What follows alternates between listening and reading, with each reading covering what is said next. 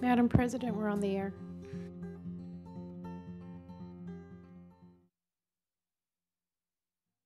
Microphone. Good morning, everybody, and welcome to the 44th annual meeting of the members of United Laguna Woods Mutual. That's a long tenure, folks, and we are very proud of it. We're a California nonprofit mutual benefit corporation, and today is Tuesday, October 8th, and we are in the boardroom of the community center. We have a quorum, so I will ask Director Margolis to lead us with the Pledge of Allegiance. Please join me in the pledge. Pledge allegiance to the flag of the United States of America and to the republic for which it stands, one nation, under God, indivisible, with liberty and justice for all.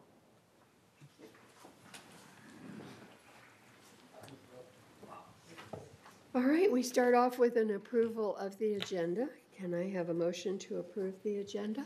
I'll make a motion. Thank you, Carl. And Sarah, second? I'll second. All right. All right, it's been moved and seconded that the agenda be approved. Is there any discussion, any disagreement? Adds to, whatever? All right, you can vote on your screen.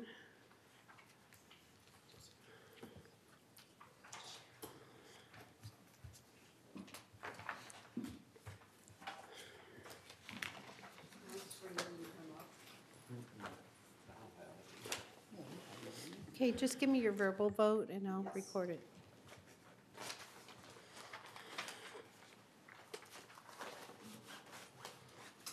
Director Bastani, I need your vote.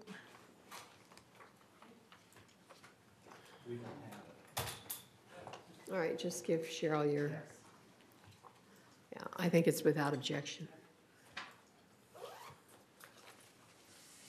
Luckily, we're not going to have to use our voting screens very much this morning. All our voting is going to be done by secret ballot.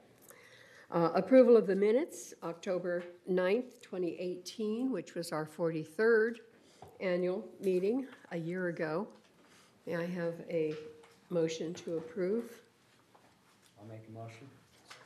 All right, let's try different people. How about Cash and seconded by Reza?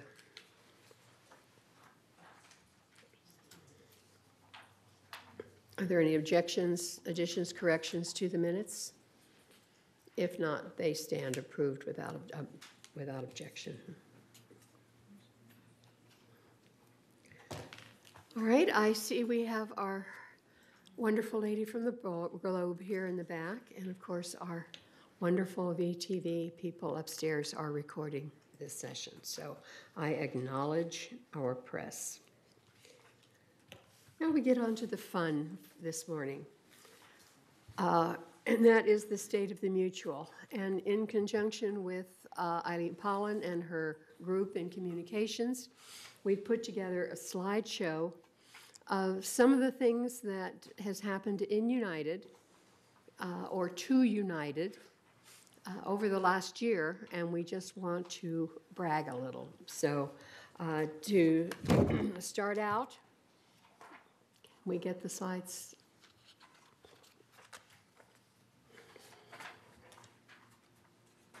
We are a housing mutual, and therefore, one of our main goals is creating a safe and peaceful neighborhood for everyone to live in, while managing for the future. It's been 44 years, folks, and our responsibility as a board of directors is to make sure that we go on for another 44 years. So protecting, enhancing the property values is very important. Increasing our reserves to take care of any unusual things that come up, and investing in infrastructure. And while we did say specifically reserves, we also have to mention our contingency fund, which is part of our reserves. And we've had 2 big hits on that this year, only proving to us why it's so important for us to keep those strong. All the rains that we had this spring, we discovered a lot of drainage issues that during the drought were not apparent, but we are now working very hard on. And the other thing that just has come up this last month, and watching television last night, it's a big statewide or national issue, and that's insurance. Property insurance has gone through the roof. The television last night was talking about how many homeowners were not able to get property insurance. Their property insurance policies were canceled. And so we've been working very hard for the last month to get insurance for Laguna Woods Village, and it's been expensive. So that's another reason why we need to have strong reserves and contingency funds. Infrastructure is something that was deferred for many, many years, and that's been one of our focuses, is in making sure that we invest in our infrastructure and make sure that all of our housing units are stable. And to that, a lot of it has to do with our maintenance and construction projects. And I will turn it over to Carl Randazzo, our first vice president, who is also the chair of M&C. Carl? Manny just called me, said he's not communicating to here. Somebody's supposed to call him. I gave him the phone number to call in, so I was waiting for him to call in. The conference is on. Okay. Tell him to read my email if you have him on the line. Thank you. All right, Carl. Okay. So, good morning, everyone. These are highlights of what happened this year. Actually, there's 5 pages, and if you go to the M&C committee, you'll get copies of this 5 pages, which goes into a lot more detail than what we're going to present here on the projects that we're actually endeavoring through maintenance and construction. As part of our Prior to Paint program, we're addressing dry rot, something that in the past 4 or 5 years ago, okay, we didn't do. They just painted over things, okay, and they really didn't investigate dry rot.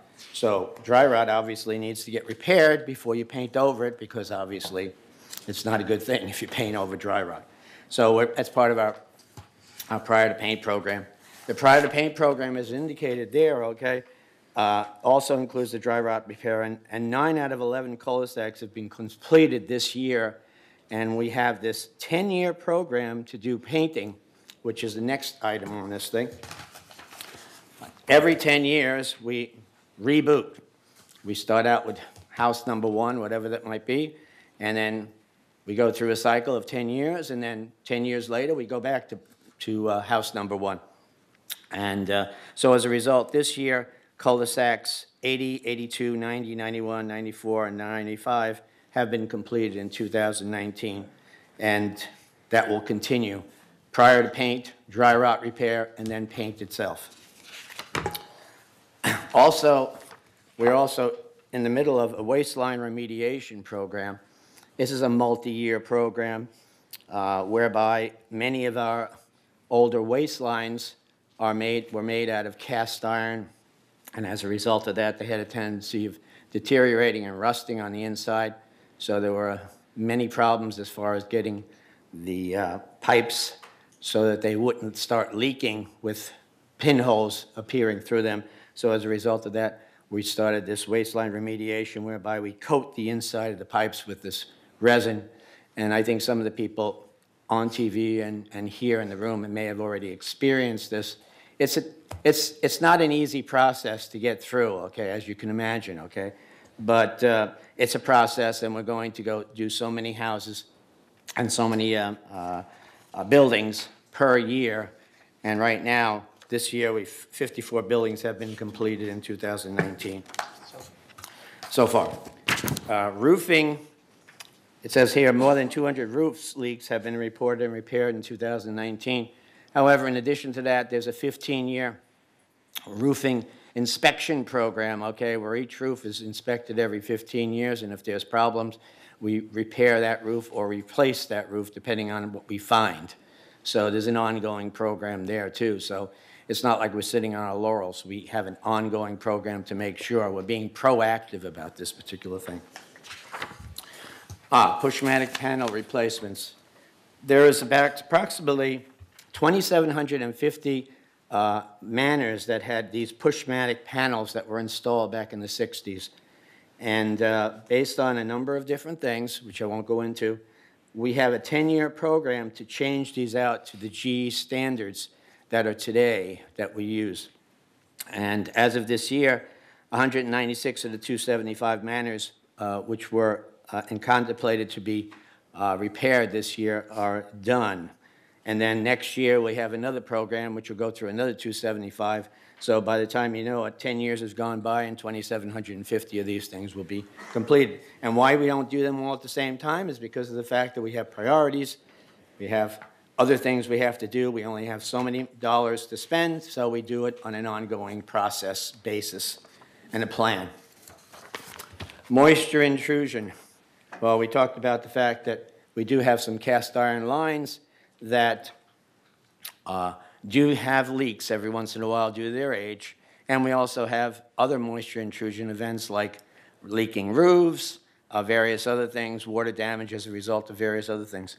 So our moisture intrusion process has been increased, whereby we had a 28-day completion schedule before, and we've got it down to 16.3 days, so a 42% improvement.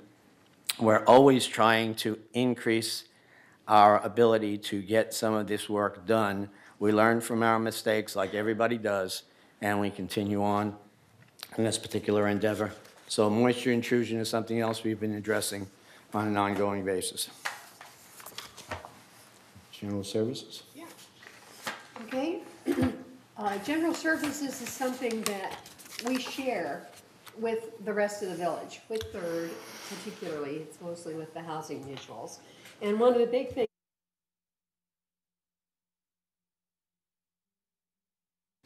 sorry about that.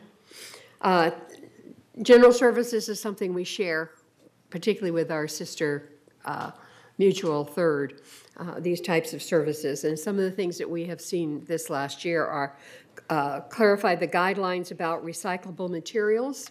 We have the bins, and we've done a lot of things to identify on the bins what goes in, what doesn't. It's still a problem. People like to dump at the bin sites anything they don't want anymore, which costs the village, which is you and I, out of our assessments, more money. And so we have really worked on a program to make those things noticeable and brought it to the attention of residents, and hopefully get better control of that. We've revised the bulky item pickup procedures, which is once a month. If you have big things, you can put them out, and they will be picked up without putting them in a dumpster and contaminating what you shouldn't. So that program is well instituted.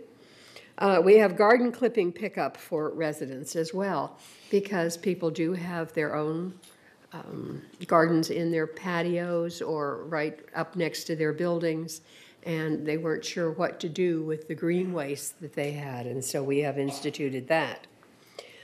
We've made residents aware of the rollout cart services where applicable, and educational programs rolling out in early winter 2019 of how this will benefit the village and how all of residents can partake on that. Janitorial is another thing that we share. And what we have done is contracted for night custodial services in all of our GRF facilities. I know that's not United, but United members use them. And it was an inconvenience when they were being cleaned in the daytime all the time and when they were having meetings or trying to get around. So with night custodial services, that means that there's less interruption to our use of these facilities. That's more efficiencies, cost savings, and an aesthetically pleasing appearance.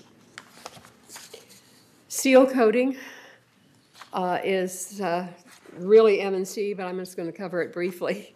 In 2019, the seal coat program is now complete. We do that from late spring to early fall. And in 2019, 14 cul-de-sacs were seal coated. You can see the numbers there. And this top coat, this seal coat, means that our streets and cul-de-sacs are kept in good condition. And then we have paving, which is similar but different.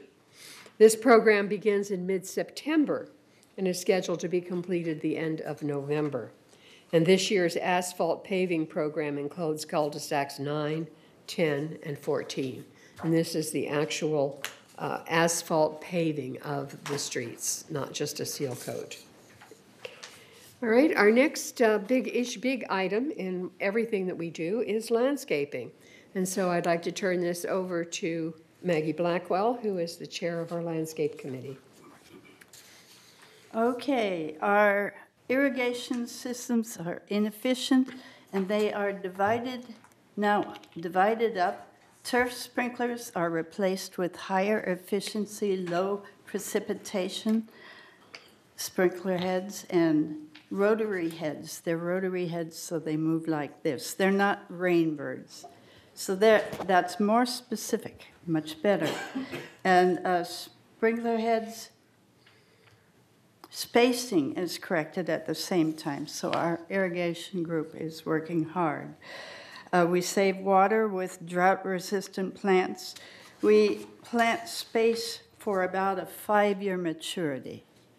So turf reduction areas are chosen due to difficulty of mowing, excessive runoff of water, or poor turf or plant performance. If that happens, then we replace those with the next page, water-efficient landscaping. And then we use the drip irrigation system, which is a much better conservation of water. We have also a new compost machine finally, and we are again saving thousands of dollars by creating our own mulch. Mulch surrounds plants applied once yearly to hold water and to control weeds. A mulch day was held for residents this year, and they could obtain mulch for personal garden areas and for their patio plants.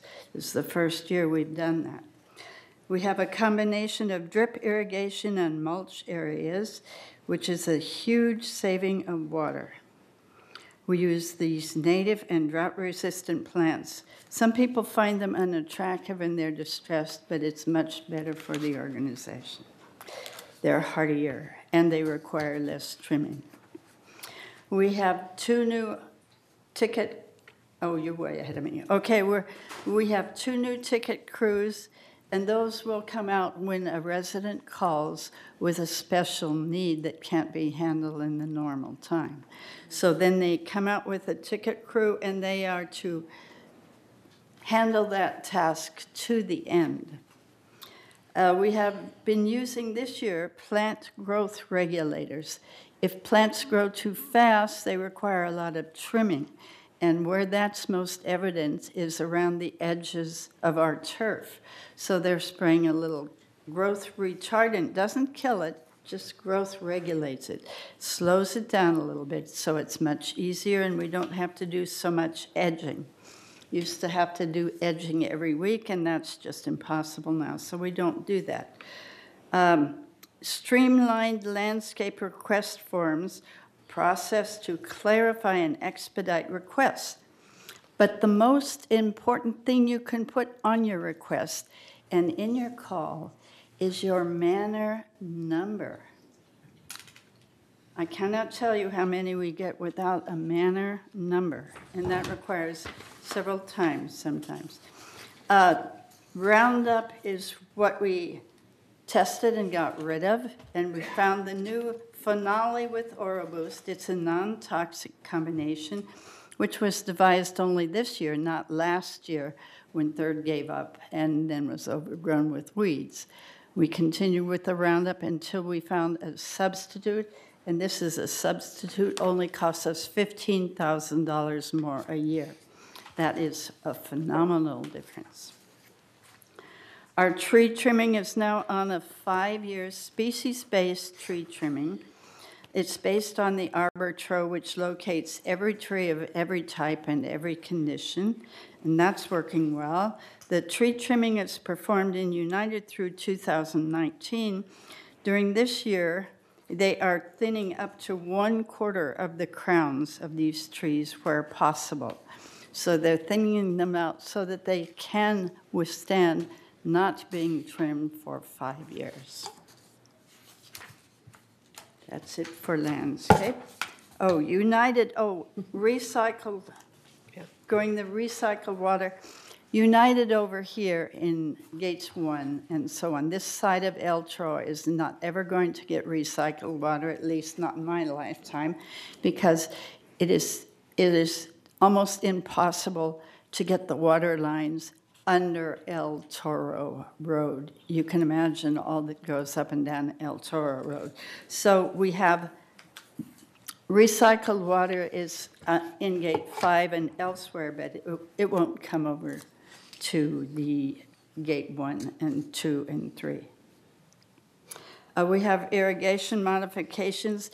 As I said, we're continually working on the individual sprinklers in the individual areas, and we have a new 5-year capital improvement project to replace the whole control system, and that begins in 2020. It will provide remote capability to control the system and will increase water efficiency. What we have right now is working, but this will be better. Implementation of California-friendly landscapes supports smart water use. Our current moisture-sensitive system goes on several times a night. So you have the sprinklers go on for a minute. Then an hour or so later, they'll come on another minute, and they might go 2, 3, or 5 minutes a night, depending on how dry the soil was. We do that so that the water has time to sink in and it minimizes any runoff, because runoff is totally wasted water. Okay, thank you. All right, I'll turn it back over to Carl to talk about EV charging stations. We were able to get a grant whereby we were given 3/4, tremendous amount of money to put these new chargers in the back here. And so there's 3 new ChargePoint CPE 250 level 3 fast chargers, and then 1 new dual port level 2 electric vehicle charger behind the community center, like I mentioned. And as a result of this grant money, this cost us a nominal amount of money compared to what it would have cost us. And this is, we have 2 pricing schedules for this, one for the residents and one for non-residents. Since this had to be, in order to get this grant money, we had to basically put it in a place where anybody could actually access it. But we do have 2 types of charging rates, one for residents and one for non-residents. So as a result of that, those are available now in the back of this building. Moving on, governance is an important part of what the board does. And some of the things that we have looked at this year is a revised caregiver policy. We were getting a lot of concerns that we had from both residents and from families of residents on caregivers. And so we have changed that policy a little bit. We've worked with security and social services, and all caregivers now have to wear a badge, and it needs to be worn at all times. It's a little bit different than the badge that you and I have, the card. And I think residents don't know, I want to make sure that you do, caregivers do not have access to all of our amenities unless they are accompanying the person that they are giving care to. We've updated our traffic policies and our access to our traffic school, which is kind of unique for a community like this, but it deals mostly with things that you need to know driving around Laguna Woods Village.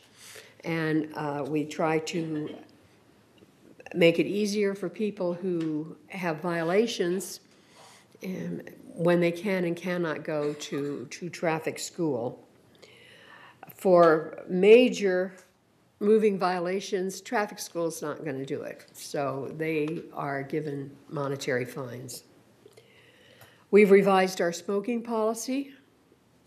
We have a lot of residents who ask for complete non-smoking buildings, et cetera. We do have that ability. We have, I think, 3 or 4 non-smoking buildings in the United right now. And if you live in a building and your neighbors also want it to be a non-smoking building, there is a way to apply for that. And if Resident Services would help you to walk through that, and it is done indefinitely. It's not something that stops when you move out. So when you sell your share, whoever moves in has to agree to the non-smoking building as well. We've revised our move-in and move-out hours. This is another thing that was causing problems. We have a lot of people who are still working. This is the wonderful demographic that we have of the people coming into the village. And so it was more convenient for them to move in, unpack, moving trucks, etc., at night or on weekends. But that got to be a problem for those of us who live here. And for the residents that live here, they wanted some sort of control so that they weren't continually having the noise and the traffic problems, et cetera. So we revised the move-in and move-out hours, shortened them a little. You need to have your move-in and done by 8 o'clock at night, and no 2 o'clock in the morning movings in. This also helps us with our trash problem, because what we were finding was the people who were dumping things into our dumpsters and our dumpster areas were usually in the middle of the night when they were cleaning out their apartment, their relative's unit, whatever. And so limiting these hours has also made it a little bit easier there. We also endorsed and worked with revising the uniform real estate sign policy, which looks really nice. It's very, instead of having a little bit of everything all over the place with balloons and flags and streamers and whatever, it's all very professional now and has the same kind of sign. And one of the big things that came out of that also was all of the real estate signs have to have the broker information on it. You don't just have signs that are set up for anyone. To get back to the caregiver policy, we clarified the activities of daily living. So why do you need a caregiver? What do they do? Is it for everyday activities that somebody has to do, or and going to the store for them, or setting up meals for them, or is it actual medical necessities, giving them medications and those kinds of things?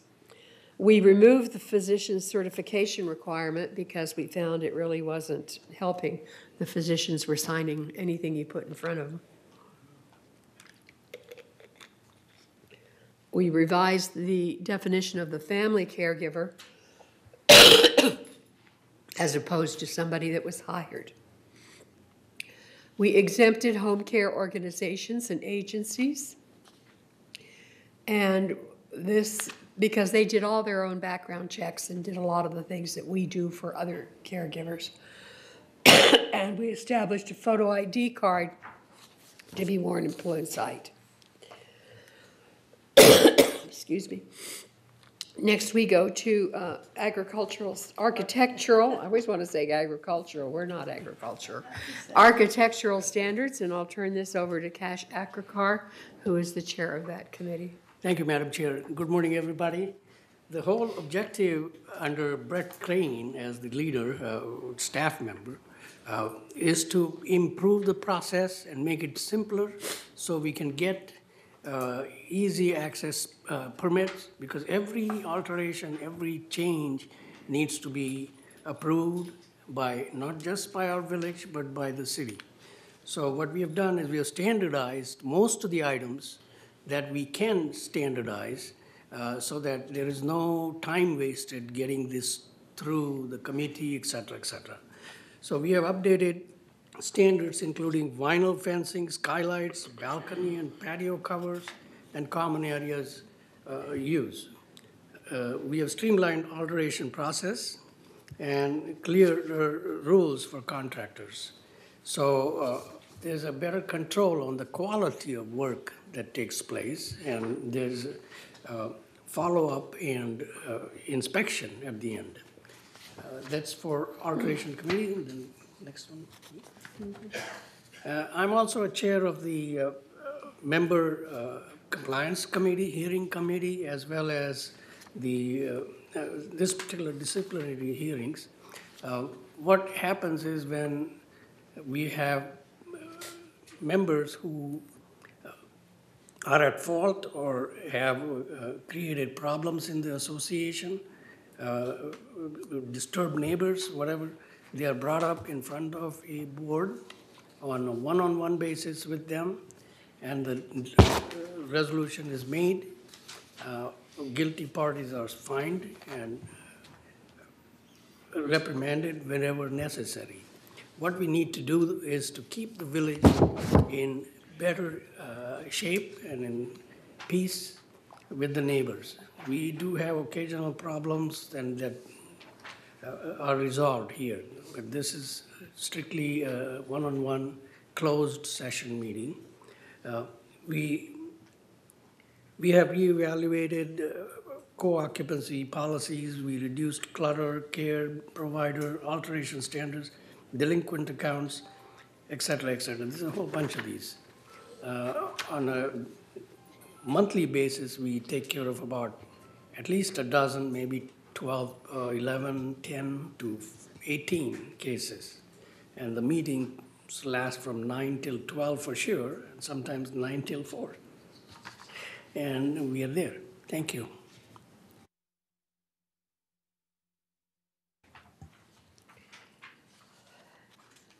All right, security. Do either of you want to speak on the expo? Yes. No. We are very conscious, and our policy for disaster preparedness laid out by Chief Moy has been excellent and followed by many of the adjacent cities, and he was even awarded a special honor in 2017 for that. Now, he has done an excellent job, and he had organized last month an earthquake expo that gave us even a demonstration of what happens in a 7.5 to 8 earthquake, how bad the earth moves. And a lot of people had pretty much feel for what that was. And I think the awareness has increased even more. What we need is to make sure that we have the other part, and I think I'm going to talk about it later, but we need to get general building captains and GNCs to make sure that the information in case of a disaster is transferred to the emergency operation centers and resolved, and help is provided as early as possible. But please remember, in case of an event of disaster, the first line of defense is yourself, your neighbors, and your good neighbor captain. So we need more of those, and I'll be talking on that later. Okay.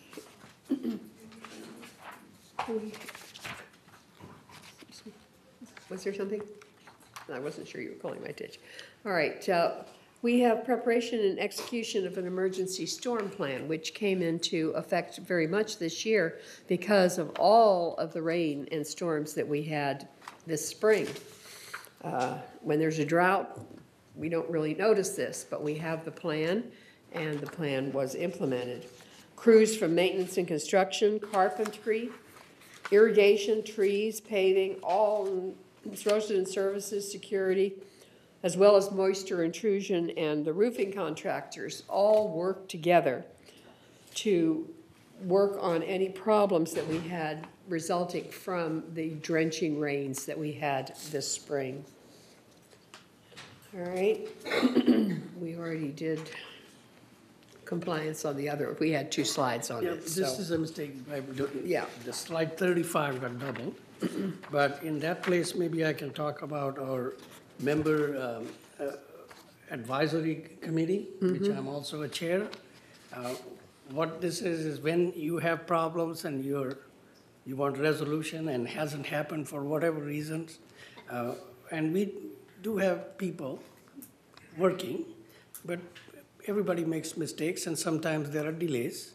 So you can come and explain what your problem is and we try to resolve it for you. And we also have a staff member present, so there's a pretty good follow-up on it. We, on a in regular basis, once a month, meet and address these problems and come to resolution. So if you have any problems, my email was given already to everybody. You can call me or attend the meeting, and we will make sure we at least give you 100% of our attention. And it's not that you need then 3 minutes to talk about your problem. You have the whole floor. And meetings start at 4 and sometimes go past 5 o'clock till 5:30. But that's what we are there for. You know, we need to make sure everyone is safe and happy and proud to be Laguna Woods Villagean. Thanks. We have a lot of new people who come into the village, and we're a complicated village. There is so much. Of course, I refer all of you to our website. If you take a little time and go through our website, you're going to find just about anything you want or need. But a lot of times our new members don't understand that and don't know where to go. And there again, that's where the Resident Advisory Committee comes in. They come in and say, I've got this problem and I don't know where to go. I don't know who to look to, I don't know what department handles it, etc. And so that's another just advisory thing that we can do, and that it's not just concerns and problems, but when you're looking for advice on how to work, so that works very well. This year we improved our gate system access, and in United we had gates 1, 2, 3, and 4 completed in 2019. Third also had a number of theirs, and I think this must be a third gatehouse. It doesn't look like one of ours. So we have safer, increased efficiencies at each of our gatehouses, and we found that from a security standpoint, this has been really, really helpful. Another security thing that we are working on, and I know people think we're not working fast enough, but it's a very expensive project, and that's our Shepherd's Crook fencing. As of August, 3,475 linear feet of Shepherd's Crook has been installed. When the village was first encircled with our wall, and they put barbed wire on the top. Number one, the walls have receded, the dirt has come up on either side of it, and the barbed wire has deteriorated, and we no longer can use barbed wire. And so that's why we're using this Shepherd Crook. Installation of 1,475 linear feet began in June, completed in November. Locations are selected by security in priority order based on security risks. And I know a lot of people have said, no, mine is the most important. I have the biggest security risk. And so we've had to lean on our security department to make those decisions. When it's complete over the next few years, 33,525 linear feet of perimeter wall will be fitted with shepherd's crooks. Another thing I'd like to brag about is our social services. Social services conducted 1,258 office visits to address residents' needs from January to August of this year. We have a lot of people in our age group who have specific needs, and social services is the place that can help them. We've created a balancing act fall prevention class, falls being the biggest problem that most seniors have. We expanded the social services department with collaboration with Medicare, Memorial Care, the Saddleback Hospital, the Council on Aging, and Alzheimer's Orange County. And in 2019-2020, in cooperation with Cal State Long Beach Master of Social Work, we received an intern who works with us, and we like being able to furnish that education for interns who are getting their degrees in that, and there's a lot to do. So our social services department is unique. Very few CIDs, common interest developments, or homeowners associations have their own social services department, but we do, and it's very, very active. And then the last one that Cash was going to talk on was our Good Neighbor Captains. I mentioned about Good Neighbor Captains. It sounds complicated, but it really is not that much of work. What it is you become the leader in case of an emergency to take care of your residents, to find out who is hurt, what happened in your area, is the building down, is somebody having a heart attack, or somebody got really bad injury, and report that up to the emergency operating center so that help can be provided quickly. Unfortunately, that is the one half of the program plan for disaster preparedness.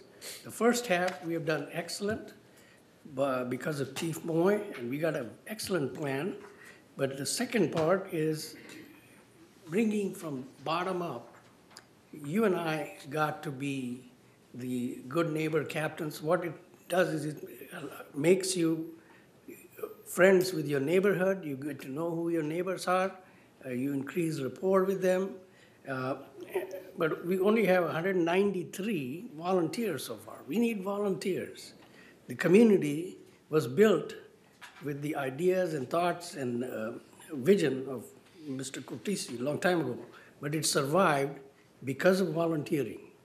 And volunteering is the key. You get not only brownie points with the guy in the sky, you feel good when you help somebody.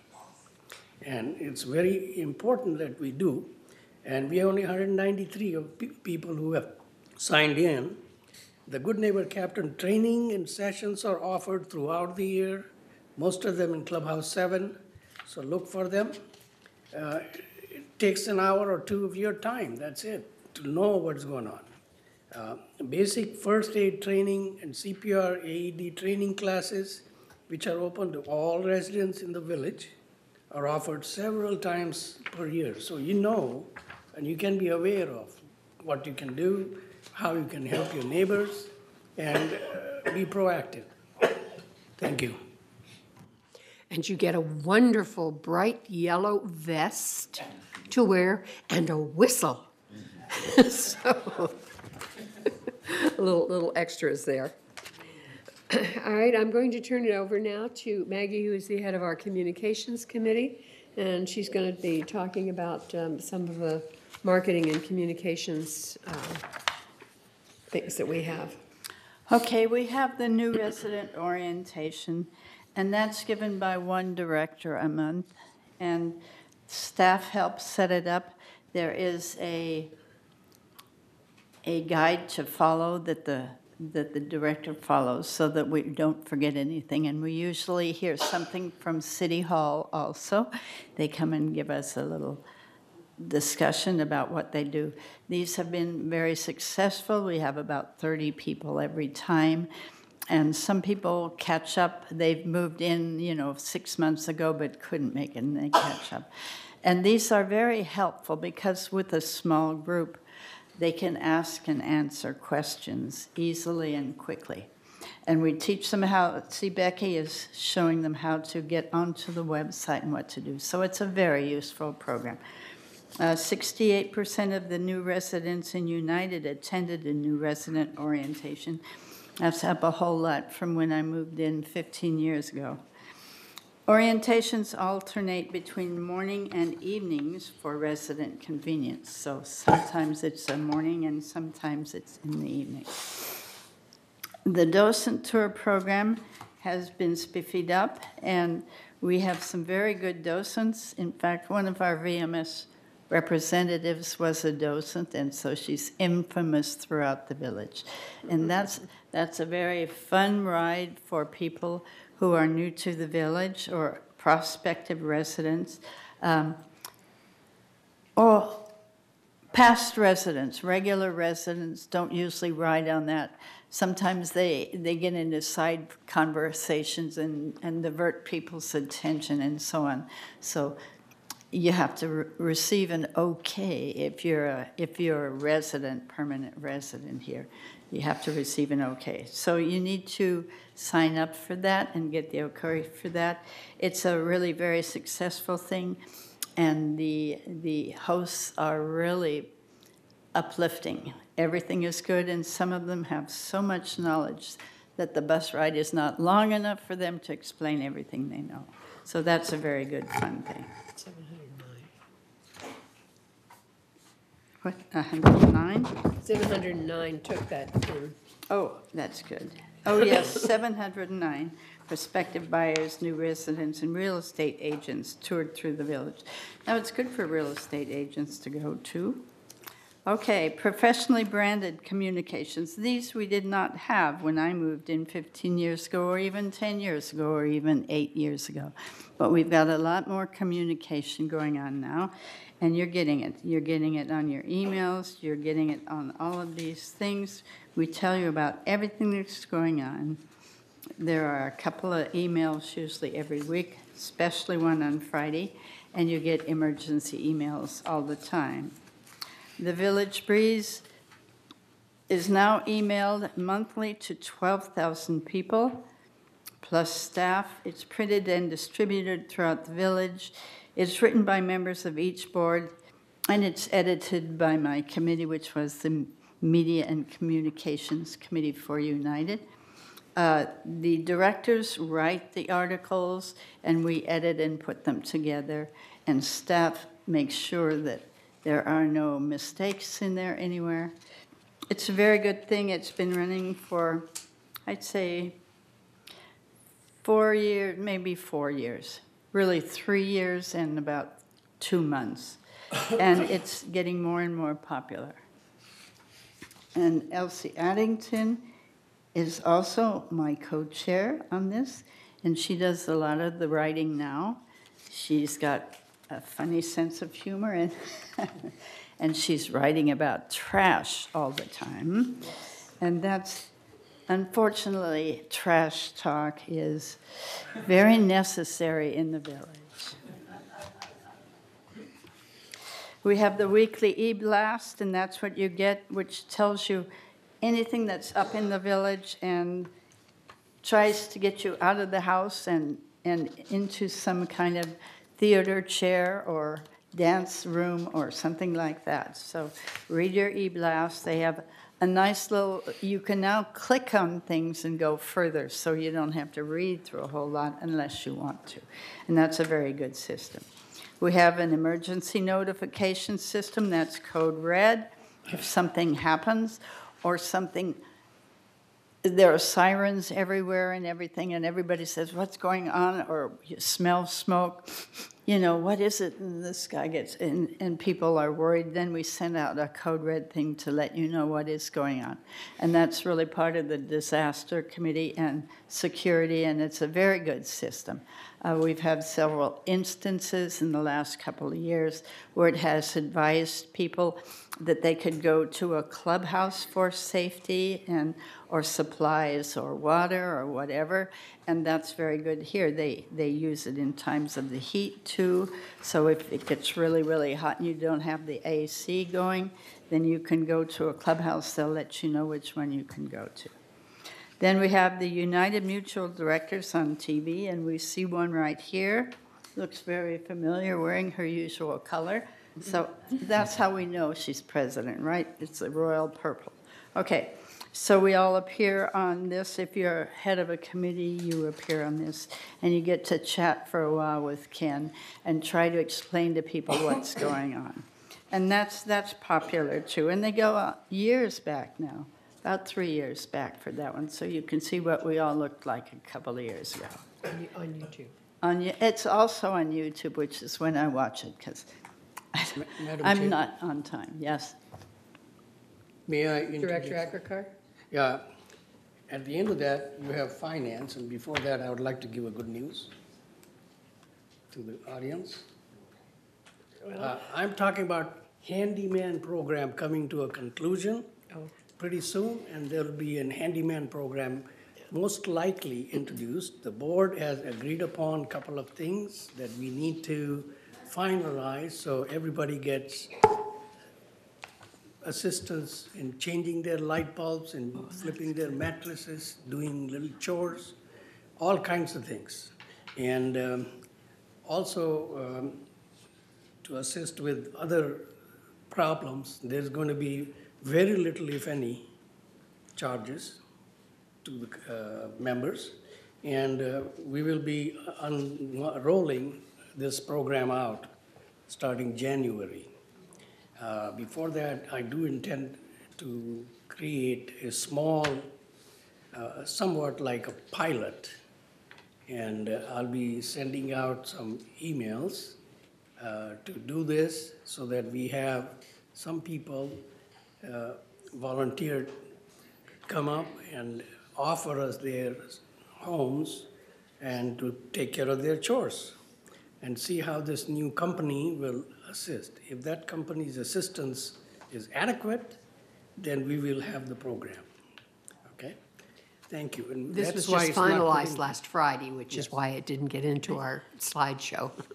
So it came right at communication. It was an instant ad. See? There you go. All right, now we're going to look at finance, and in that case, we look at our treasurer, Harry Morrison. Thank you. Our 2020 business plan shows that for the mutual, our 2019 budget was $375.69. Our 2020 budget was $396.38 with a change of $20.69. Basically, this increase was due to hiring more people because we were having a lot of complaints that people didn't feel that the job was getting done at their residence. So we felt that we needed to expend the dollars to hire more people to take care of the job. Also, infrastructure. We have an infrastructure that has not been taken care of for 50 years. And our waistline remediation being one of them, which we poured a lot of money into because it was costing us a lot of money when the water waistlines were backing up and flooding the residents.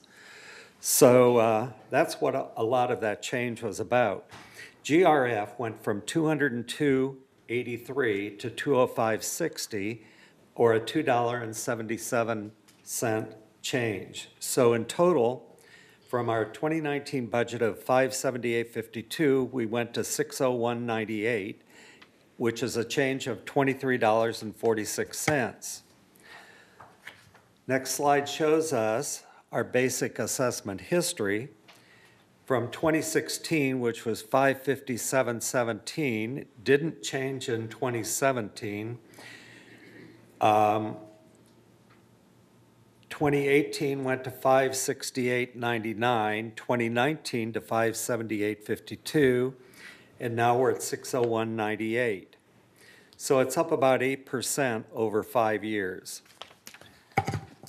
Our mutual assessment history has gone from $362.87 in 2016 to $396.38 in 2020. So it's up about 9%. Our GRF assessment history has gone from $194.30 in 2016 to $205.60 in 2020. So it's up about 6%. Our fund balances in 2010, $25,832,547. As of 8/31, we are at $20,667,033. Our key financial facts, our operating increases required for many variable costs such as wage adjustments, insurance premiums, and legal fees. The mutual offsets some of these costs by reducing contingencies. The board continues to ensure reserve funding is available for future needs. Contracted reserve study for 2020 reports improved funding levels. They actually have come up saying that we are low and we need to increase our reserves. CPI continues to edge upward. Currently, the CPI is at 3%. Resale history.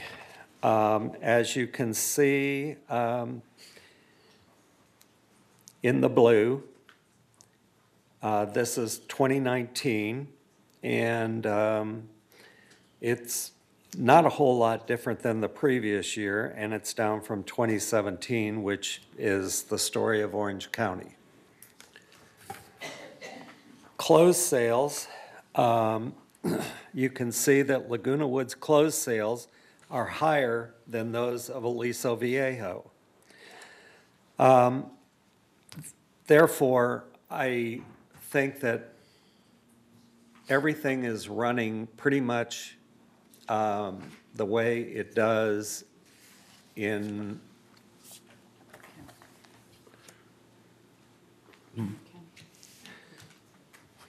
the country. Okay, I also at this point want to say thank Elsie. She's been a great backup and a great co-chair. She's helped me a lot. And I want to thank you and hope that the new board takes advantage of your accounting background and your knowledge that you've gained through being on this board. I want to thank staff and Jeff Beaumont for their professional help. We could not operate without all of you. I want to thank the residents for their courtesy. They've always been very courteous to me, and I appreciate that. And I want to lastly say it's been a pleasure to have worked with the board, and wish you all the best in the future. Thank you.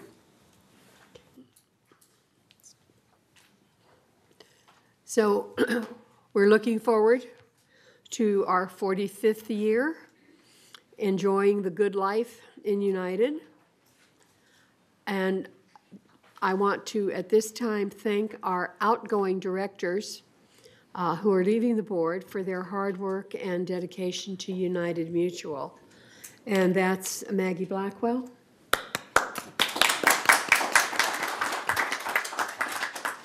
And Gary Morrison. They've been part of a great team.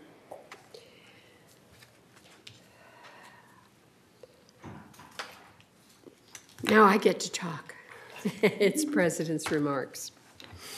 I want to first and foremost thank the Board of Directors and working with them over the last couple of years as president, all of the things that I feel we have gotten done, although there are still a lot of things that we do need to get done, and I'm sure we're going to continue on in that direction. But the Board of Directors is not just the only ones that work. We have member advisors who come forward with their expertise, their advice from the community, just on single issues, not to be a board member, not to put in the long hours that a board member puts in, but to help on specific projects. And so for all of our advisors on our various committees and task forces, I'd like to really thank you. And those of you in the village who feel that you have skills that you can contribute, let us know, because it, to quote, takes a village. I also want to start to thank staff. Working with staff has been a pleasure this year. It has helped us to go forward. There have been a lot of changes that we've made of working with staff, and I think it goes much smoother. We've tried not to be too intrusive on their work, and they have been very good about trying to support us in our work. And I would like to single out one of our directors who's been of special help, and that's Anthony Libatori, who is chair of the Roberts Rules Study Group and keeps us very much on track with our Roberts Rules of Order. And last but not least, I really need to thank our attorney, Jeff Beaumont, who is always there to help, who helps write things, who keeps us informed of what's going on up in Sacramento so that we know that what we're doing is correct, and is always available to answer questions when unusual things come up, as they do all the time. So thank you, Jeff. All right, we have already acknowledged the outgoing directors, so I will introduce. Wait, may I Oops. be heard? Of course you may. Okay, being a director is thrilling and exciting. It's like playing tennis, basketball, and croquet at the same time. I know because I've done it. You walk into a room and something is there for United, and you do that, then the phone rings, and it's someone, a resident or someone calling, which makes you put that down wherever you are, go into the other room and get something else. Then you get a text or an email, and you have something else. So you have things located all over your house, little piles of things that then you must gather together and get in the right place so that you can get back to work. It is a nonstop activity within the house, let alone within the village. So it's very exciting, and you need to maintain a positive attitude, and you need to take it all in stride. It's a great activity for anyone to do, and more people should take their time and take their turn and volunteer. Thank you very much. Okay, Gary, did you have any other comments? Nothing.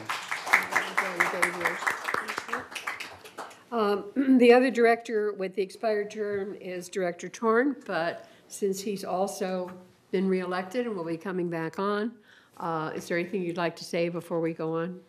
No. Okay, all right. Let's go to the next area, which is the introduction of the newly elected directors for 3-year terms.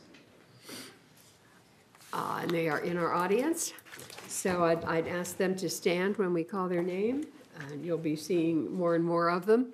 The first one is Neda Ardani. Okay. Okay.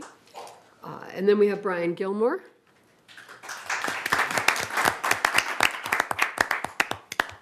And Andre Tarn.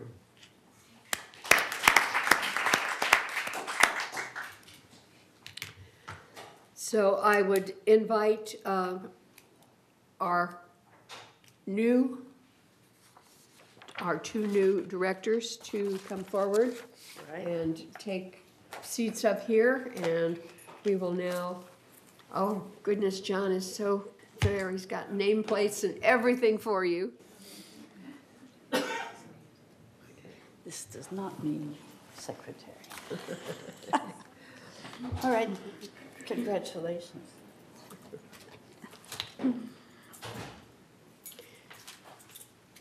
Okay.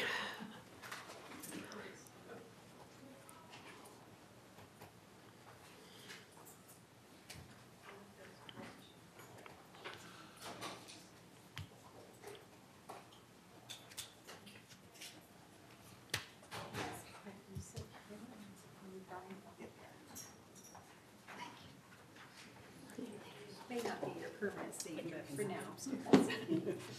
Oh, you even get your director badge. Whoa. Keys to the kingdom here. Lets you up to the second floor. All right. We're now going on to item number 12, which is the oath of office for all of the directors. And for that, I will turn it over to our attorney, Jeff Beaumont. Jeff? Thank you, Madam President.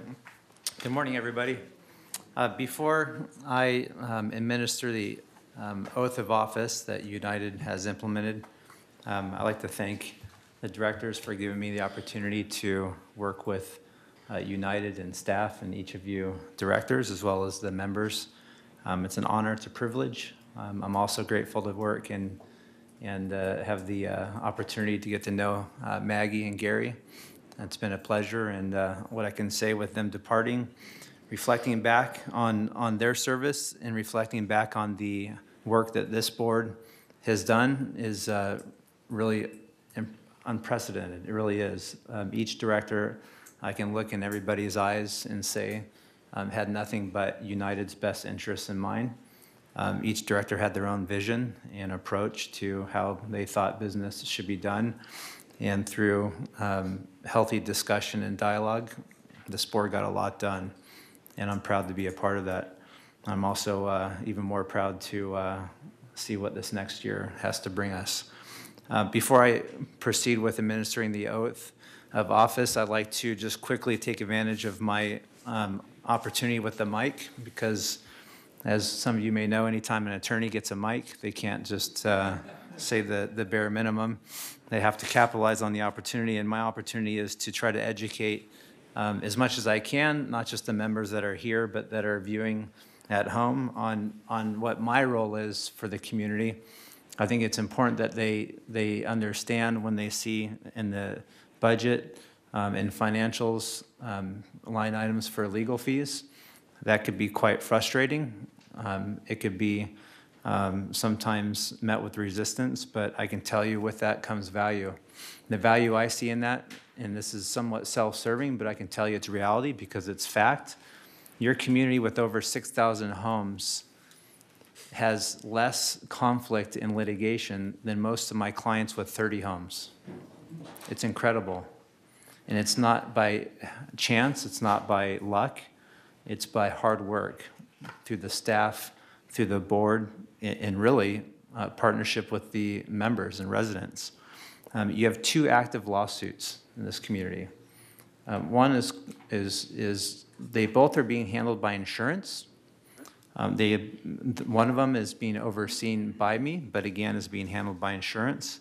And the other is a small claims court case, which will soon be resolved. That, in a community of this size, is really something to be proud about.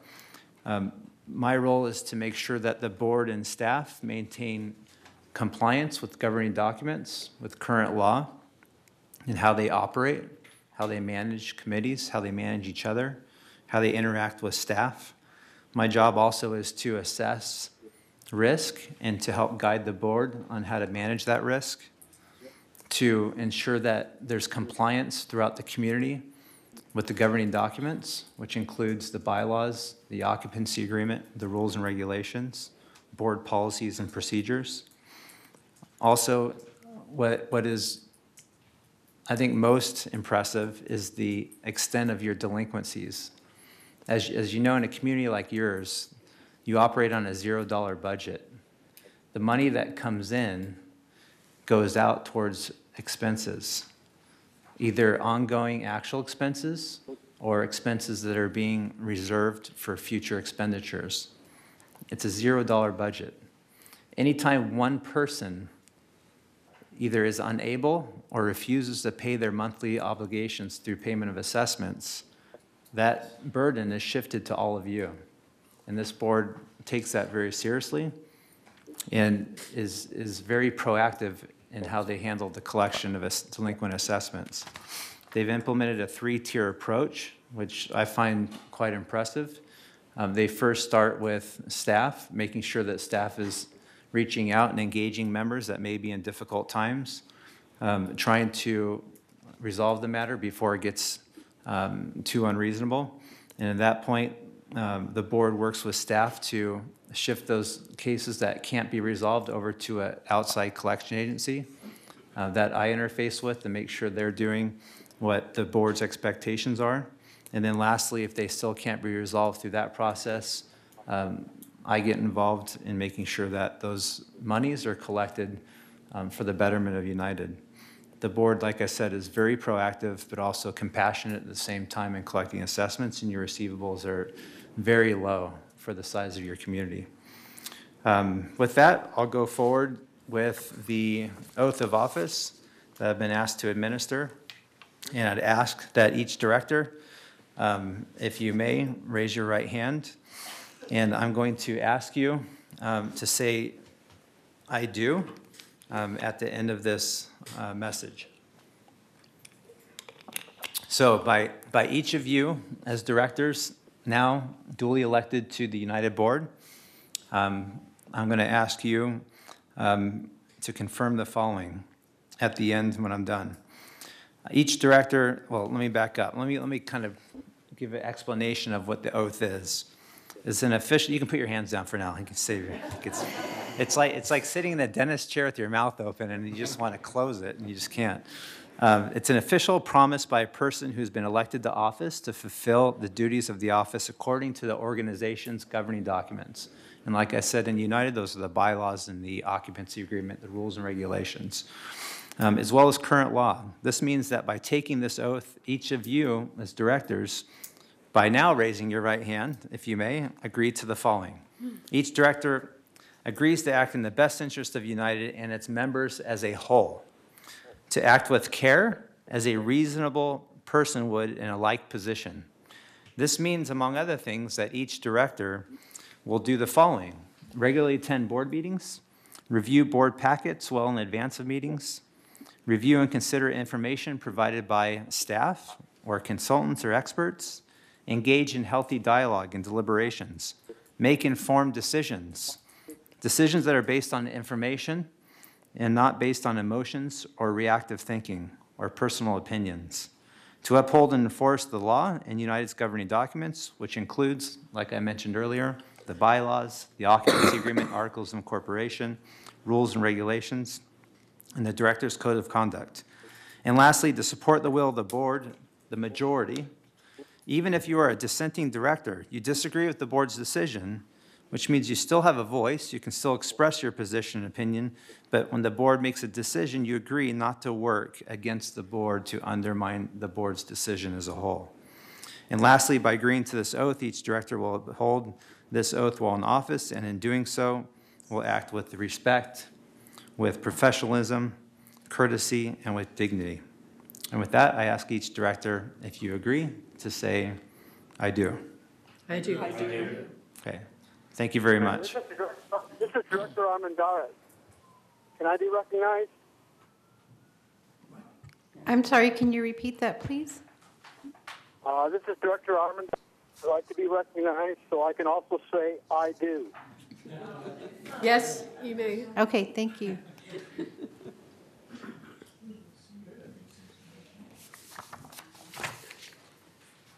All right, we go on to number 13 on our agenda, and that is you all's turn. It's time for member comments. There can be 3 minutes per speaker, and you are to speak on anything that's within the jurisdiction of this board of directors. And the board reserves the right to limit the total time allowed, but looking at the number of people in the audience, I don't think that will be a problem today. So I call on our corporate secretary to let us know who would like to speak. We have one request to speak from Sherry Horn.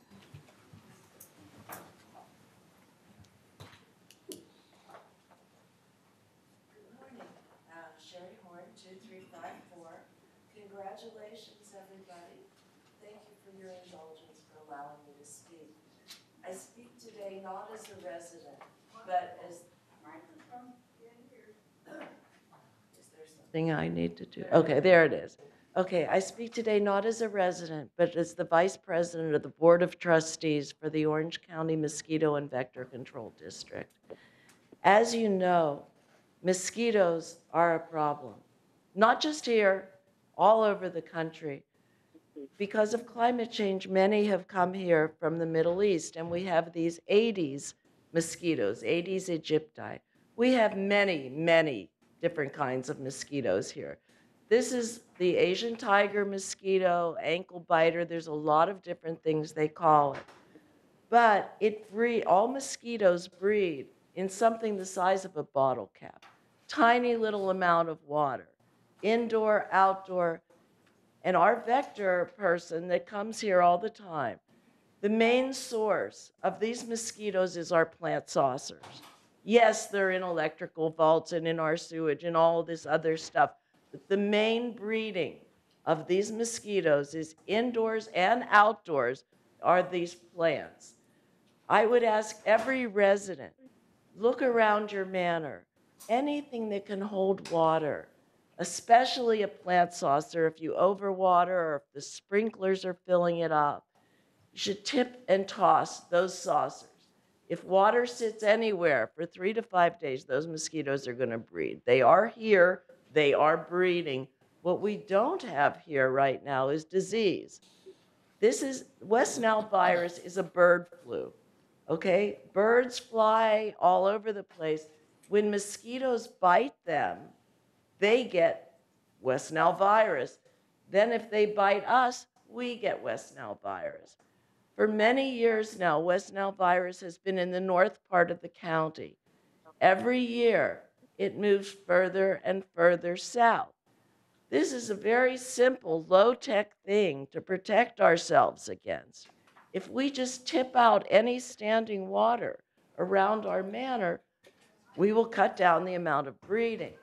Unfortunately, many of us have plants that are too big to toss out. And our community pots around the clubhouses hold a ton of water in our breezeways and in everywhere. Those pots are too big for any resident to tip out the water. And water sits there because our landscapers come and water them, but then water sits in the bottom for a long time. And we are breeding mosquitoes. So this is a problem that we all have, it takes a village. We all have to be aware of it, and we all have to do something about it. And the simplest thing is to toss the water, whether it's into the landscaping, whether it's back into the plants, wherever you toss it, it's got to go. So please, let's all protect each other and ourselves, because that's all they need is an invitation, and because they are here. We just don't want to get sick. So thank you all very much for your attention to this. Thank you. Thank you, Sherry. It's a warning we all need to heed. All right. We have another request to speak from Steve Parsons. Good morning, President Steve. Hi, how are you doing? Well, I wanted to say thanks to Gary and Maggie for serving in the past, and to the new people coming on the board. To a lot of people that are hearing this, I want you to know that the boards work on common things together. We don't chase off our own directions. We bounce things off each other, and like I say, anything common of nature, we try to do together. This also includes our council. Jeff, you've been so helpful to us. You've worked with Sandra, our council, and we really, really appreciate that. We appreciate the staff working with us too, especially on legal issues. So once again, thanks to staff as well. Look forward to working with a new board, and suggestions, comments you have, we're willing to take them. So let us know. Thanks so much. Thank you, Steve.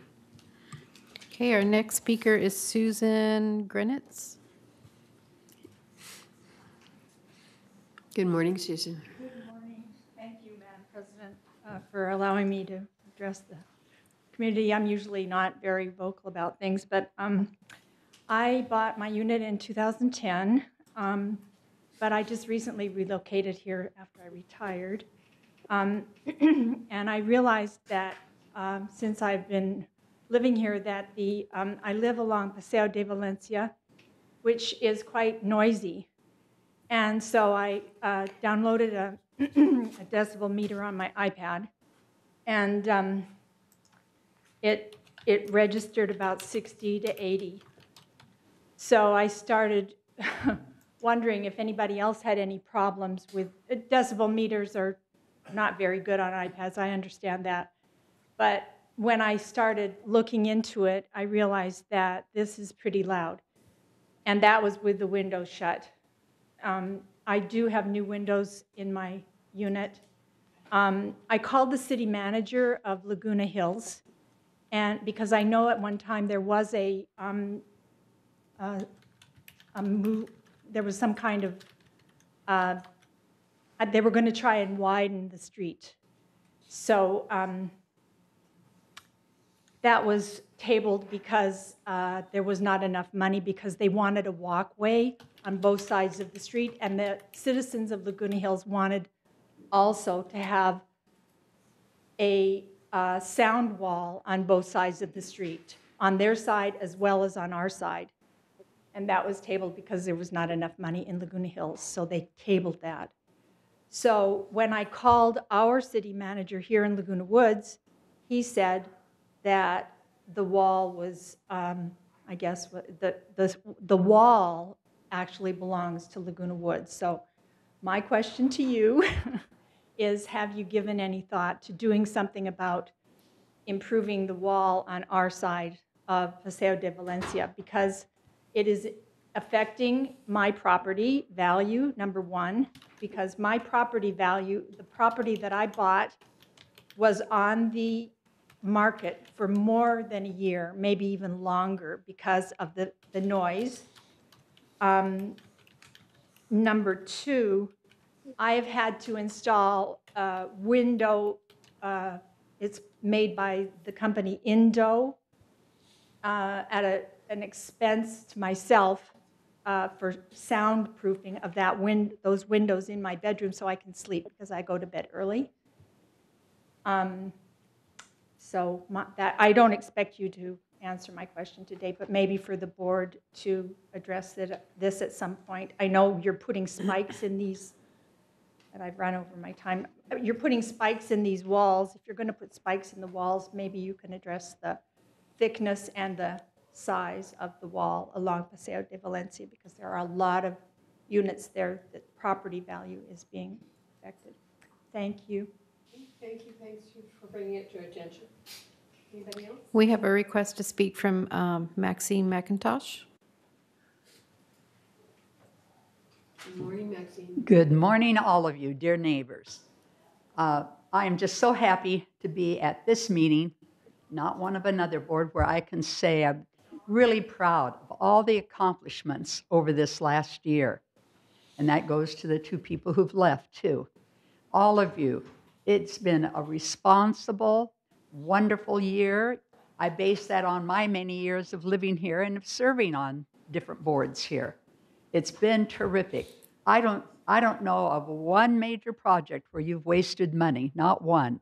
Wish I could say that about, well, anyhow, I can say that about this board. Let me be positive here. When I think of we had the plumbing work done at our house on the sewer lines. That is such a job, as Carl said.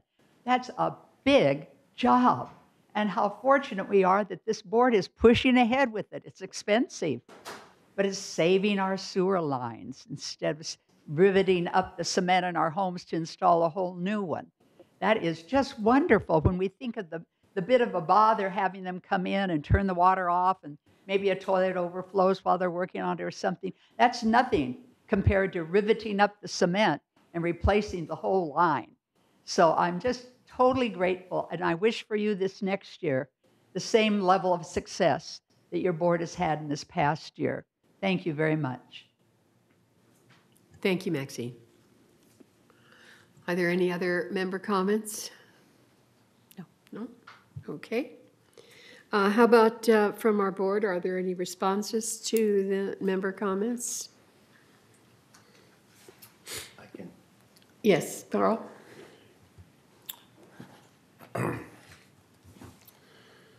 I live along Laguna Hills Drive. I know about noise.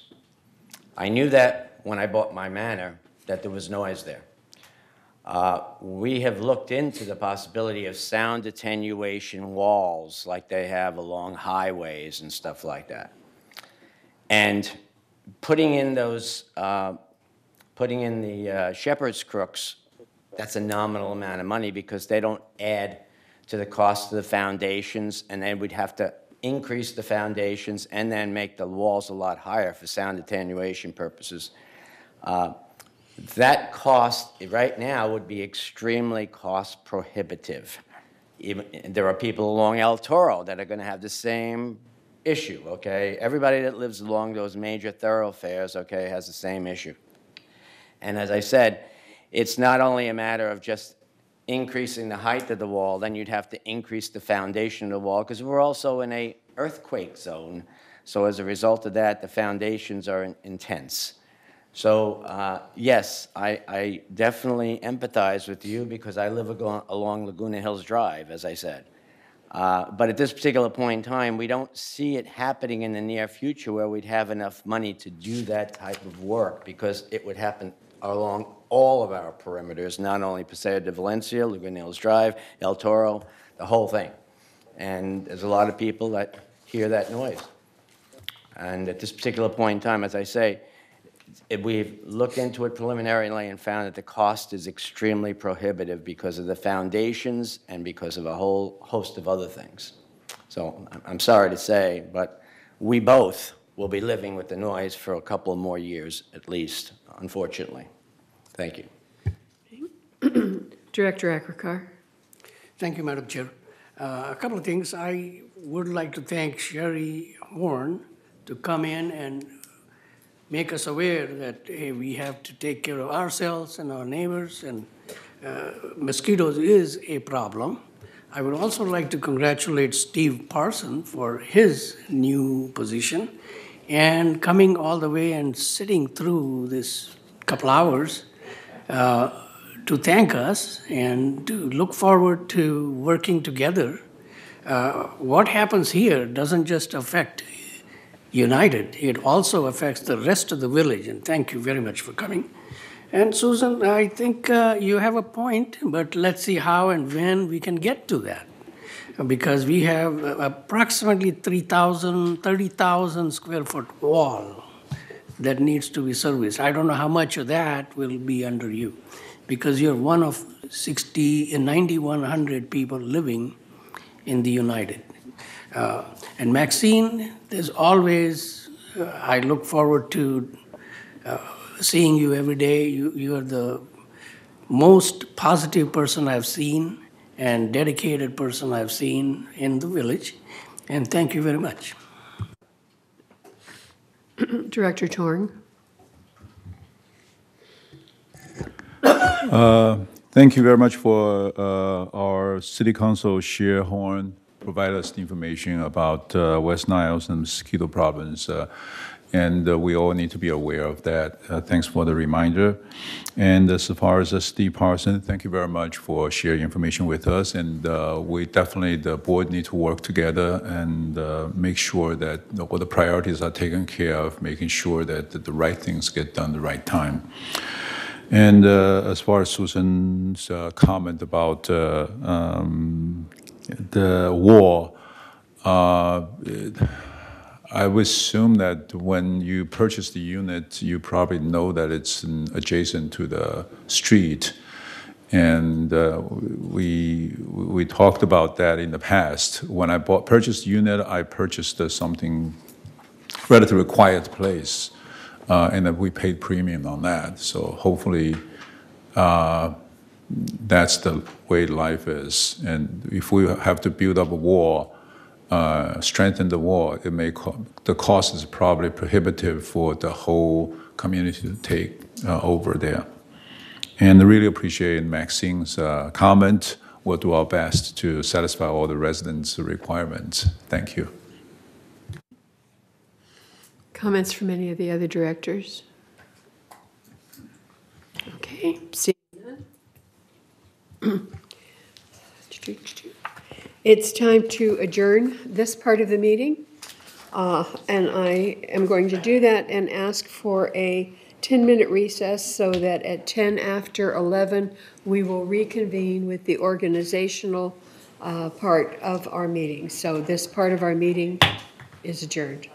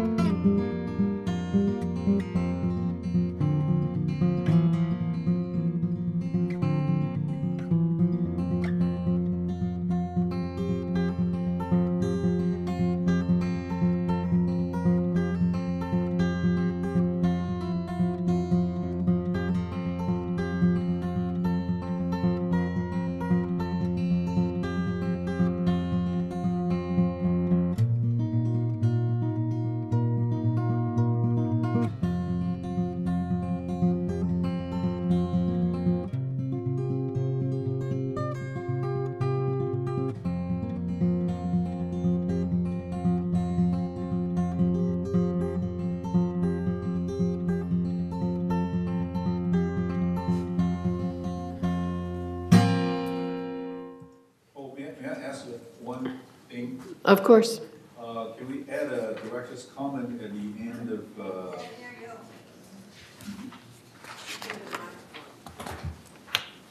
can we add a director's comment at the end of before adjournment? Because that's usually No, it's not for the organizational meeting. not for the organization meeting? No. We don't Okay. usually have, we had them at our previous meeting that we just finished. But organizational meeting is very tight about just the specific things that we're supposed to do, which is to elect officers. Okay. All right, so are there any objections to the agenda? Seeing none? Where? Yes, Andre? He's objecting. Yeah, I'm objecting. I vote no for the All right. agenda. Okay, all right. I have a question. Yes, Manuel? I have a question. Yes. Can we have Jeff rule on that, whether or not we can add an item to the agenda, even though it's strictly primarily for the election of officers? Can we ask him if we can add an item? Jeff, do you have a comment on that? I do. This is an organizational meeting, which is called out for in the bylaws, which is specifically to elect the officers of the board. If there's an emergency, the board can call an emergency meeting under completely different circumstances by a vote of a unanimous vote of the board to call an emergency meeting to address any emergency items. But the organizational meeting is limited to just electing the officers of the board. Okay, thank you. You're welcome. Sorry, it's mine, which should not be doing. It was turned off, I swear.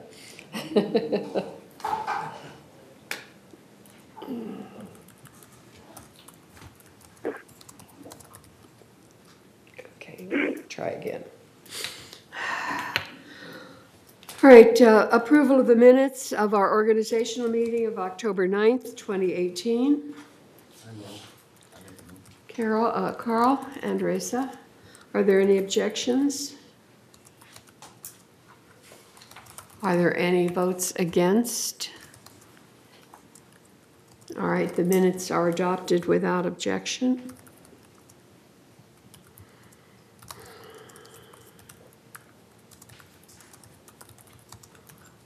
Okay. All right, we get into the election of the officers by operating opening of nominations and votes. Let me tell you how this is going to work.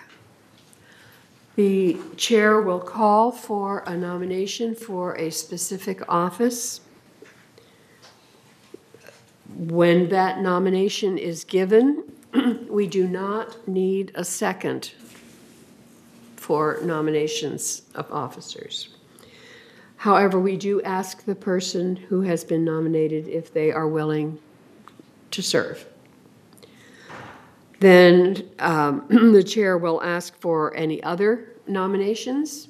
We will continue to do that until there are no other nominations for that particular office, at which time we will close the nominations for that office, and our wonderful corporate secretaries over there will hand out the closed ballots. How do you want to do this? You want to just put them over here, or do you want to go around the back? What's more convenient? All right, so fill out your ballot and hold it up, and they will pick it up. Yes, Director Akrakar? Madam Chair, I was kind of wondering, when you nominate somebody, do you have some chance to explain why you're nominating the person, or no? No. Jeff? He's the best person. It's always the answer. No. Jeff, can they give a comment on why they're nominating that person? Typically, that's not done. It's just a nomination process. Okay, so we want the name only. Correct. All right. If the board majority wants to change that procedure, it can. I don't recommend it because it really complicates the process. It extends it out. It could really lengthen the amount of time we're here.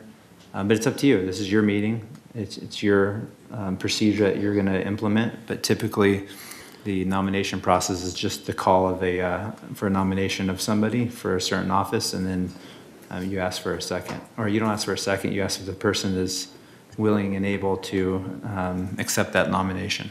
And then you call for a vote by secret ballot. Okay. Technically, I'm not going to call for the vote because that takes 2/3 here to do. So all we will do is say we're ready to vote, and there. So the first office that we will be filling is the office of president. Do I have a nomination for the office of president? Director Addington.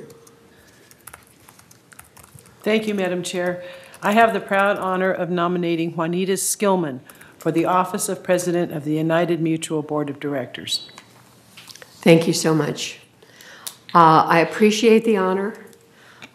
It has been my privilege to serve in this capacity for the past couple of years, but I think it's time to turn it over to somebody else, so I am going to respectfully decline. Do I have any other nominations for president? Andre? Thank you very much. I would like to nominate Sue Margolis as the chair of our next 45th. It's not the chair, it's the president. The president, okay. Yeah, of the United Board. Okay, Thank you very much. Are there any other nominations? Oh, I'm sorry, Sue, do you accept? I would gratefully serve. Thank you. Are there any other nominations? All right, seeing none, we only have one candidate. Therefore, I will declare that this office is filled by acclamation, and we do not have to go through the voting procedure. So congratulations, Sue. And I would be happy to turn over the gavel. Congratulations, Sue. Thank you.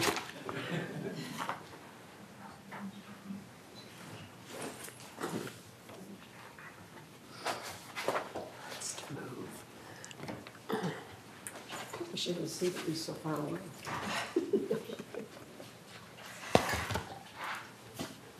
I would like to now open the nominations for the first vice president. Are there any nominations? Andre? I would like to nominate Director Carl Randazzo. Carl, are you willing to serve? I'd be honored to serve as first vice president. Are there any other nominations for first vice president? Seeing that we are all unified here, we will welcome you as first vice president. Thank you. Thank you. I'd like to open the, I'd like to open the nominations for second vice president.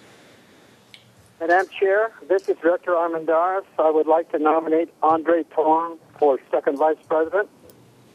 Thank you. Andre, are you willing to serve? Thank you very much. It will be my honor to serve if I'm elected. Is Elsie, who would you like to nominate? I'd like to nominate Cash Ashikar. Cash, are you willing to serve?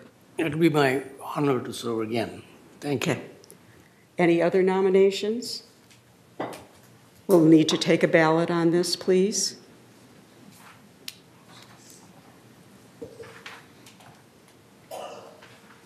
Hello, Cheryl. Yes, I'd like to vote for Andre Torn. thank you. Seeing as you nominated.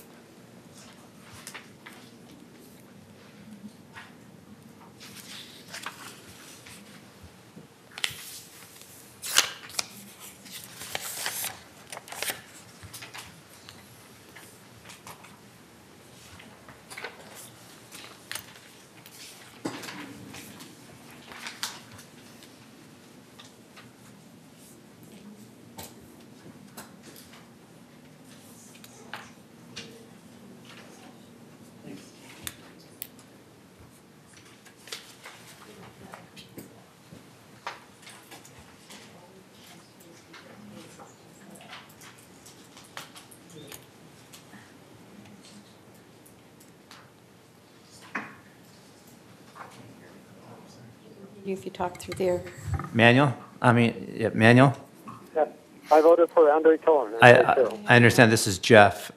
If you're not comfortable voting out loud, because this is a secret ballot, you can vote by either calling my cell phone and just tell me what your vote is through this process, or you can continue as is. It's up to you. But you have a right to vote by secret ballot.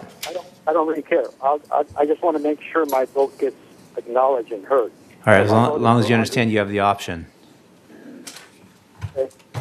Andre Torn. Got it.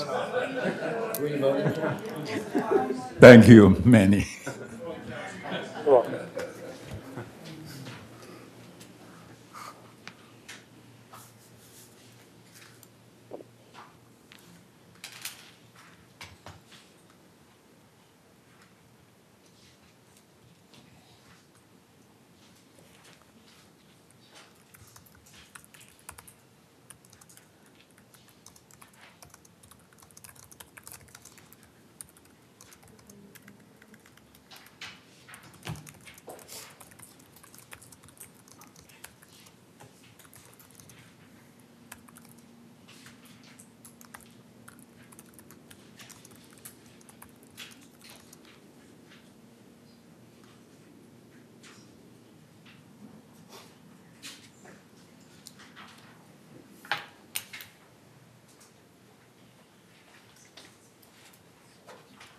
To confirm the,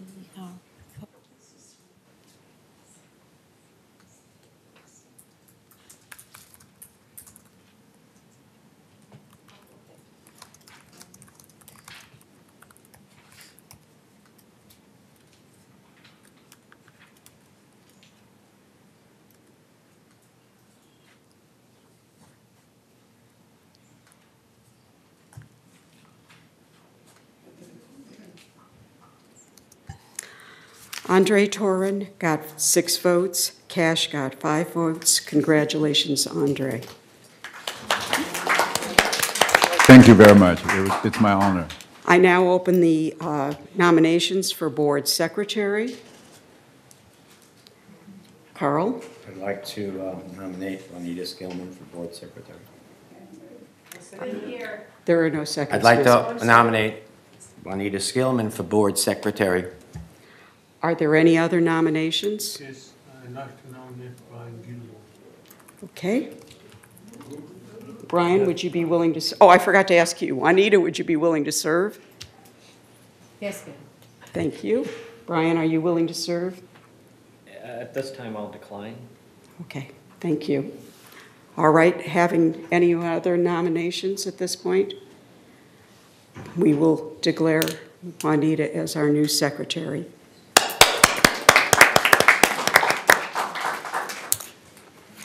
I'd now like to open the nominations for treasurer. Anthony, please. I'd like to nominate Elsie Addington. Okay. Are there any other nominations? Andre? Thank you, Madam Chair. I'd like to nominate Manny Amadeus. Elsie, would you be willing to serve? Why, yes, I would. Manny, would you be willing to serve? Yes, I would be willing to serve. Thank you, Andre. Okay. We'll take a ballot on that. Any other nominations?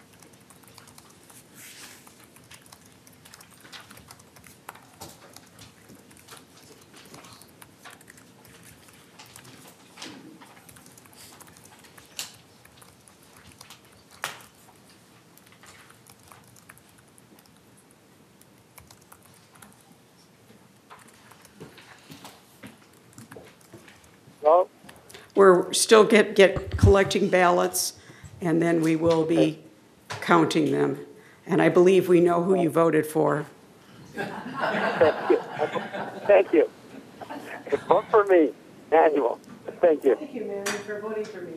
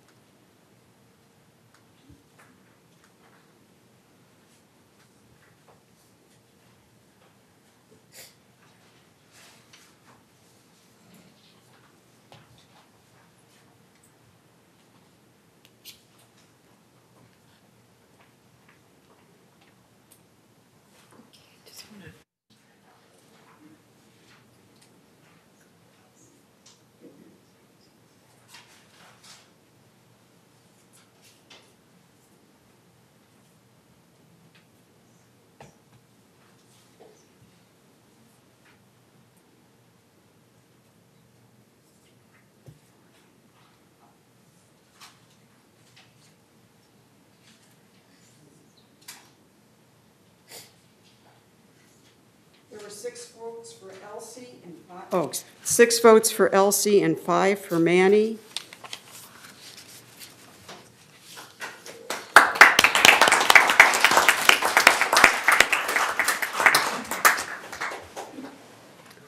I'd now like to announce the executive officers.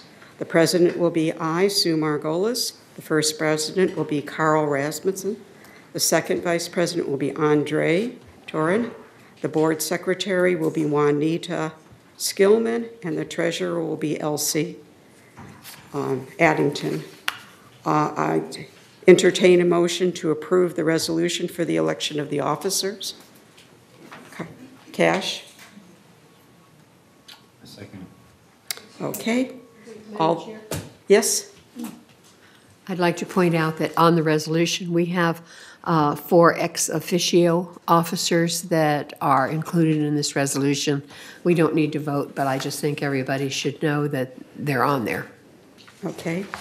And that would be the vice president, Sobin, Betty Parker as the assistant treasurer, and Cheryl as the corporate secretary. Okay, let's vote.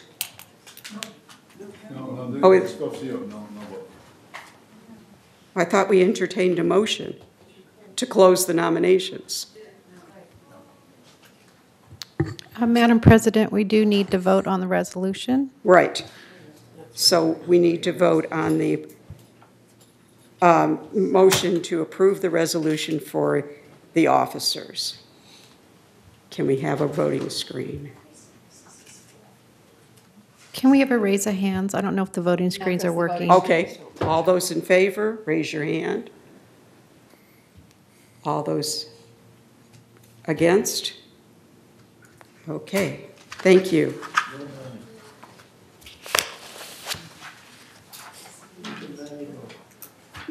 Director Armendariz, are you still on the line? Okay. I adjourn for food.